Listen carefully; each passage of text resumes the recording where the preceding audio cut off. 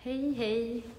Welcome to the third event in a series of studio visits focusing on some of the artists acquired within the extensive project Swedish Acquisitions 2021.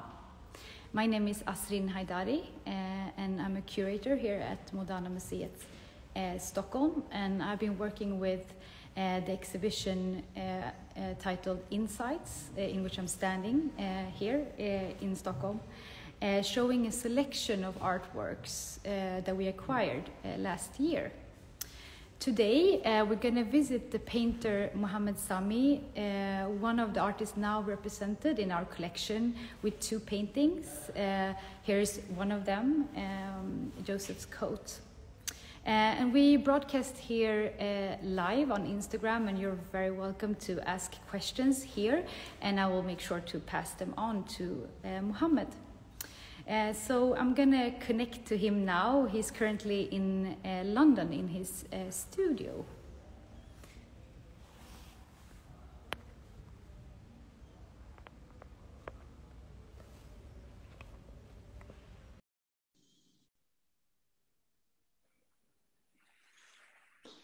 Okay, everything worked. Great. It's Hello, work. Mohammed. Asrin, good to see you. How are you? Good to see you too. I'm very well. How are you? I'm brilliant, doing very well. Thank you very much. You are in London now. You're sharing your time between Finspång, Norrköping, and London, where you have your studio. Can you show us, where are you? Can you show us a Of bit course. around? Yeah, I'm everywhere. I'm in London. I'm in Norrköping. I'm in Finspång. The world quite small. But before that, let me show you my dingy studio here. Yeah, please. Here it is. This is my studio in London. As you see, I work on several pieces. We're going to talk about this sooner or later, like why we work in several pieces. So this is unfinished pieces, and unfortunately, I don't have a lot of paintings because I moved most of them to my solo show in stewardship modern art. So this is just small insight about what's going on here. Nice. This is the walls. It's important. The walls is very important to me because, as you see, I don't use stretchers. I just stable the paintings, the canvas directly on the wall, which is very important aspect of the process. Here it is. There's some my small trolley that's follow me everywhere, which I found it's important also to put behind me. In addition, This is my big palette. My big palette, what I mean is literally a big palette because I mix colors on the ground. And then I have my sharp knife palette, which is also very important. Important tools in the studio, the knife palettes. And this is me. This is you. Yes. Nice to see a bit. Nice to see you. So, Mohammed, you studied drawing and painting in the Institute of Fine Arts in Baghdad, right? Yes, and that's you, correct. until 2004, 2005, and 2007, you moved to Sweden. To Sweden. That's correct. Yeah. And then 2015, you studied in Belfast, and then Goldsmiths College, and now you have your first major solo show. So this is why you say that you have just a few paintings. Most of them are shipped to Art Modern. Yeah, that's correct. To stewardship modern art. Yes, that's correct. It's very accurate information. Yeah, I spent like most of my life persuading information and knowledge about how to develop painting, you know, but now I spent quite a few years to reach this moment where, you know, to encounter my solo show at Stewardship Modern Art. So yeah. It's almost all the paintings there. Yeah, but you work with very personal subjects, autobiographical. Yes. and you focus on the conditions of remembering, or maybe the burden of remembering, and your work kind of encourage you to broaden your reflection on trauma and displacement. And there's always a hint of violence. Do you want to say something about what you are exploring in your work? That's very good. This is a very good question, and I found it important because I don't have always the accessibility to the public to express it to myself. So that's why today we have very good opportunity, a good platform to express ourselves directly to the public. Talking about trauma, remembering, this is a major subject matter. It's mainstream narrative. Almost many artists, they work on it, and there's misunderstanding for what I'm working on. You know, I'm working on a very specific aspect of memory, the one that is not called declarative memory, the one that's called episodic memory.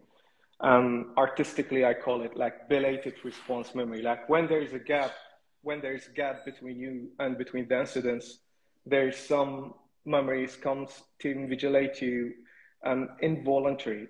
What I try to say is, as you mentioned, 2007, I left Iraq, and I've witnessed some events, and we don't want to be, you know, to talk about the events specifically. And during the gap growing, and I'm growing also. That's why a belated response memory, I found it the accurate definitions for my work. Surprisingly, also it's important to talk about like what the people expect to see from me. You know, when you say Mohammed from Iraq, he lived most of his life in Iraq. Of course, the people, the spectators, they're going to expect to see traumatic image, as you mentioned, like about trauma. But then the artworks allude the classifications about trauma. In addition, it shows something else, and that's why what the people mention about trauma and these stuff, I don't think this is accurate enough, because because it's more it's kind of fragments of memories, kind of like you won't see any violence or aggressiveness or war directly in your images. It's a lack of human presence. It's kind of objects. It's like claustrophobic domestic environments, interiors. So it's like kind of shifting the perspective a bit about what you see.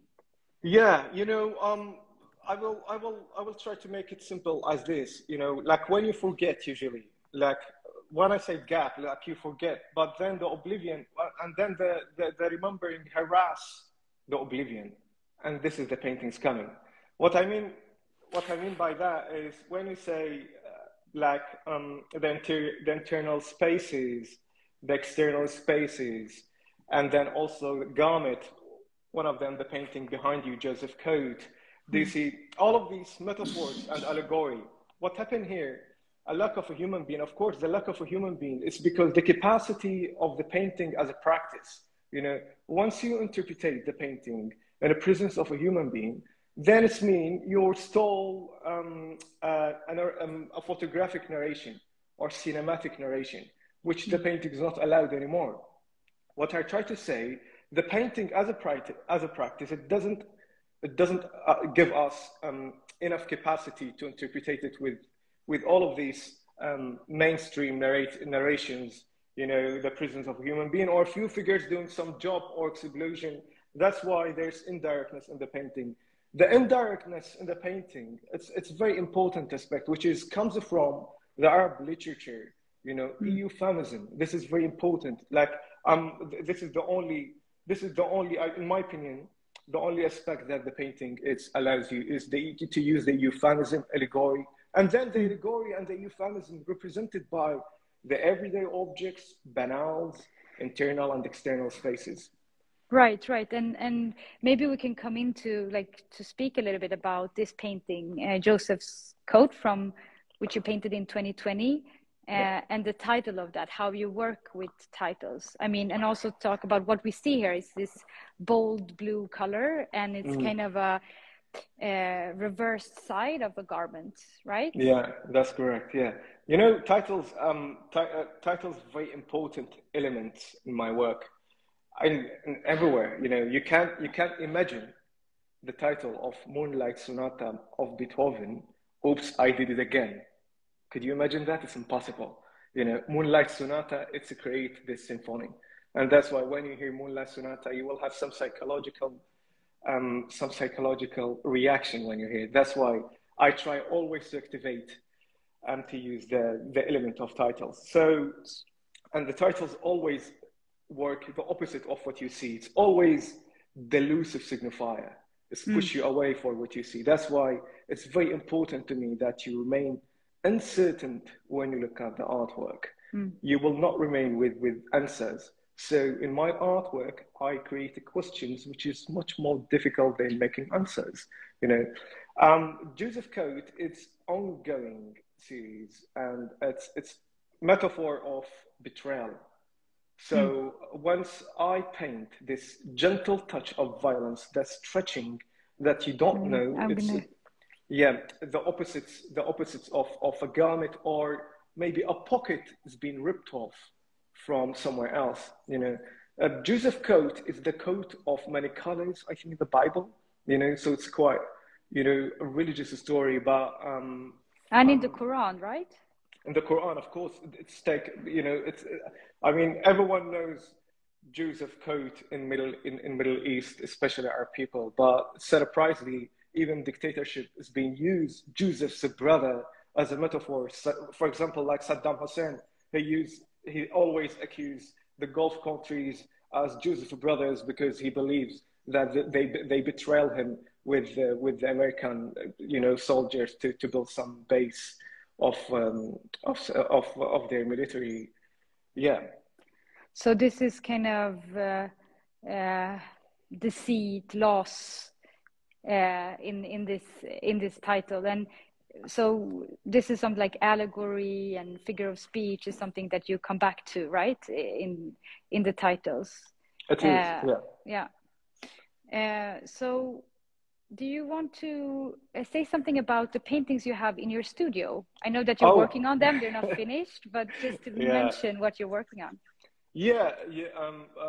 Would you like to take a look at a glance before I? Yeah, please. Of course. Let me see how to turn this. Here we go. Can you see it all? Yes.